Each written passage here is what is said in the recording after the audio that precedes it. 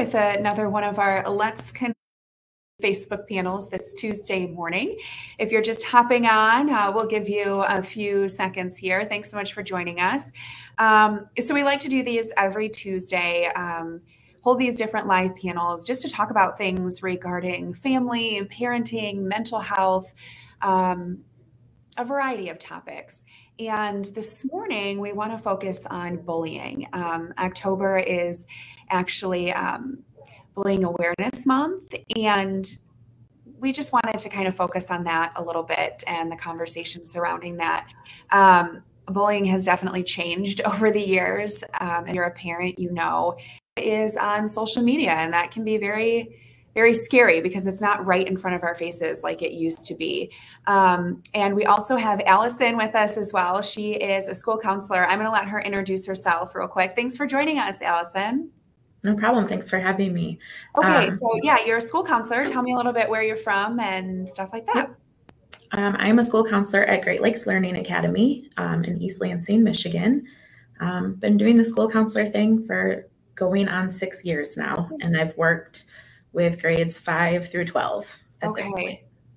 Perfect. And I think it's especially once you hit that middle school, there is when you really start to see that bullying. So I just mentioned it. Let's talk a little bit, you know, especially from your perspective, how bullying has changed over the years and the role that, you know, social media has definitely played, and what it looks like these days for kids, especially around those ages. Yeah, so I think we all have this idea in our mind, this picture in our mind of bullying as, you know, the kid being hung upside down by his feet for lunch money, or, you know, being shoved into a locker. And at one point, that's what bullying was. Bullying was physical and verbal. And it happened at school, and it stayed at school, and the kids could come home and just leave it there. But that's not the case anymore. That definitely happens. But there are two new forms of bullying that have started to come on the scene more. The first, we call it social bullying, and this is, I call this the mean girl form of bullying. Okay. This is when a student basically is trying to ruin another student's reputation. They do this through gossiping, spreading lies, excluding them from their social circle. And this one's a really hard one to pin down in schools because it's kind of low key and you don't necessarily see it happening. The second one, which you already mentioned, is the cyberbullying. And it's a hot topic. It's happening everywhere. And this is, I think, changing the game of bullying because it's not staying at school anymore. These kids can't leave school and go home, and it's not safe for them at home because it's happening from the morning they wake up and look at their phone to when they go to sleep. It's coming through text, social media. They just can't get rid of it. So, and that's why we're seeing more students having severe consequences to bullying because they don't get a mental break from the harassment that's happening. I think that's such a good point for people to remember, for parents to remember. You know, they can't escape this. I mean, it's around the clock. It's on the weekends. It's like you said, from the moment they wake up to the moment they go to bed. If they're being bullied, then this is something that's they can't get away from it. And that's why it's more important than ever, probably, for parents to recognize the signs and to have these kind of conversations. So what are some things that parents should look out for? Maybe that their child could be being bullied. Yeah. Obvious signs, you know, unexplained injuries, they come home, their stuff's destroyed, broken jewelry. Those are the obvious ones. And I think most parents know to look for those. Not so obvious, if you have a student that's complaining of frequent headaches, feeling sick, or they're faking an illness, that tends to be signs of anxiety in children. And that's also a big clue that something else is happening at school. Could be bullying, could be other things, but usually bullying is one of those. Another thing would be skipping meals, or when they come home, does it feel like they're binge eating? A lot of students will skip eating in the cafeteria if they're being bullied because they don't want to be around the students. Difficulty sleeping, nightmares. This next one, declining grades or a lack of interest in school. If you have a student who was an all-A student and loved going, and suddenly they aren't an all-A student and they're avoiding going or making excuses, that's a huge sign that something is happening and they don't want to be at school anymore. if you know, loss of friends, that one I'm seeing a lot with that social bullying, that, you know, they're getting excluded from the circle. Someone they might have been friends with for a while is not in the picture anymore, and that just seems strange. And then some more extreme ones: a decreased self-esteem, feelings of helplessness, angry outbursts if that's not normal for them, and also some self-destructive behaviors, running away from home, self-harm, suicidal thoughts. Those are on the extreme end, but also can point to bullying happening. Okay. And I know we're getting some comments here, and I'll get to those in a minute. But, you know, what can a parent say to their child? You know, how do you start this conversation? And I feel like especially kids around that age, you know, maybe they don't want to necessarily open up to mom and dad. They don't want to say something because they don't want their mom or dad storming into the school and making a big scene and making it worse for them, or, you know, several different reasons why maybe they're keeping this to themselves. So, you know, what advice do you have for parents or caregivers to have these kind of conversations, or what kind of things can they say to maybe get their child to open up? Yeah. I don't know if there is necessarily a right or wrong thing. Every student is different. Right. But I will say the first step, creating a safe space at home where they feel like they can open up to you. That can look like a lot of different things for different students. But if they know that it's safe to share their story with you, if you have that open communication going prior to any bullying happening, that's huge. And you can start that at any age, just letting them know that they have that space with you. The next biggest thing is don't react with anger or frustration when it happens. And I know that's hard. I'm a parent myself. If I heard that one of my kids was being bullied, my first reaction is going to be like, I have to protect my child. But when we react in anger and frustration, that can sometimes shut down the student and they don't want to communicate anymore, out of fear that the parent is going to storm into the school and make a big deal. And that may make the bullying worse, or it's embarrassing, or they don't want to be that kid. So ultimately, just listen and be ready to support them. They may not want a bunch of advice. I mean, I know me as an adult, I don't always want advice. That's I just true. want to be heard. And then one of the ways you can support them, this one kind of can throw parents off a little bit, but kids do better with bullying if they feel confident in themselves to handle the situation. So I regularly will encourage parents to role play scenarios with their students. So that way they are equipped with tools on what they can say when these situations come up, and how to handle them. That little bit of confidence can go a long way in students protecting themselves and standing up for themselves. Finally, make sure you report it to the school. I think there's a lot of assumptions that we know when the bullying is happening, but there are so many areas where it can go completely missed by us. So don't assume that we know. Make sure you reach out to the school, whether it's an administrator or a school counselor or a teacher, and make sure we know, so that way we can take care of it on our end as well. Good advice there. And that kind of goes off of one of the questions that we got. You know, Barb said that her grandson ended up getting pulled from a school, and that they reported it to the principal, but the principal didn't do anything. You know, so maybe what would you suggest in that situation? Reaching out to a school counselor, or what, you know, finding another route? Yeah.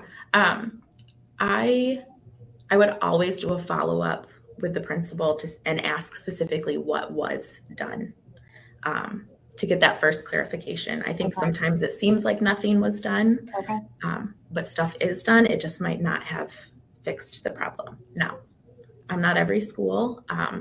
I understand stuff gets missed, and that may not be Barb's scenario, but I would always go back and ask for clarification on what was done. And then you can always continue to go to more people if the scenario keeps happening, and ask for more solutions. And then another comment here from Josh says, can you comment on possible motivations behind bullying? I think there's a lot of things. For me personally, I did a lot of work with middle school girls. And so that's where my experience is going to come in. I saw a lot of jealousy and feeling threatened. So a new girl comes into the school, she starts to hang out with my friend. I'm now feeling like I'm going to lose my friend. So that's when that social bullying and cyberbullying starts coming in, because they're going to try to stop this new girl from taking my friend. Or it could be, I've seen, feeling threatened over grades. I was the teacher's star student, and now this other student is starting to be the star student. And sometimes it's insecurities in the bully themselves. They might have low self-esteem and want to make themselves feel better. They might have a rough home life, and they just bring it to school, and that's the only way they know how to express their emotions. And that kind of goes into the next topic, is the social emotional learning, or SEL, which kind of covers both sides of that. So talk a little bit about what that is. A recent survey came out that said a number of teachers support this idea and think that it can really be a part of a solution to help curb a lot of bullying. So talk about what that is, what that looks like for people that may not be aware. Yeah. So social emotional learning, it's an education practice where starting to integrate school curriculum. So in some cases, it may be a separate, like a separate group that gets done. But in a lot of cases, I know at Great Lakes, we are putting it into the classroom. So they're learning some of these skills while they're also learning English or science. And it really focuses on 5 core things: self-awareness, self-management, responsible decision-making, social awareness, and relationship skills. The goal is ultimately to help our students learn how to understand and deal with their emotions when they come up. So if we're teaching kids who are bullying social emotional learning, we're helping them sort through those emotions that they're dealing with. Oh, hey, you're feeling jealous because this person's hanging out with your friend. We're going to teach you some skills on how to sort through that and handle it how you should handle it. The opposite end, hey, you're being bullied. Let's work on some skills that are going to help you deal with some of the low self-esteem you might be feeling, or not wanting to go to school. How do we work through that? And these are all skills, honestly, like we all need, even as adults. It's stuff that just helps us kind of function as human beings. Yeah. So have you guys started to use that then at Great Lakes? Yeah. It's kind of like into the curriculum. So, okay. A question for an English class that they have to write about might be on the topic of social emotional learning. So they're still practicing writing, but the topic being written about might be on like a social emotional skill. Yeah, it's more of like those real world life skills, right? Yes. That you can take with you. Definitely. I love that idea. That's really great. So let's talk a little bit going off from that, how you can, or how kids can help lift each other up, what they can do to support one another, especially right now. And especially when it comes to like the social bullying and the cyberbullying, different ways that you can kind of have those tools. Yeah. The one thing I like to say to parents and students all across the board, I think a simple acknowledgement that you see another student is significant. A lot of our kids, especially when they're back and forth between being in a virtual setting or in the classroom, it's easy to get missed. And when you don't feel like anyone's noticing you at school, that can just create a whole string of effects. So just acknowledging that you're seeing other students, that can be saying hi in the classroom to the person who sits next to you. It can be a smile in the hallway. It doesn't have to be huge. It doesn't have to make you go completely out of your comfort zone. If you see someone sitting alone in the cafeteria, go sit with them. If you see someone sitting alone in a classroom, go and talk to them for a little bit.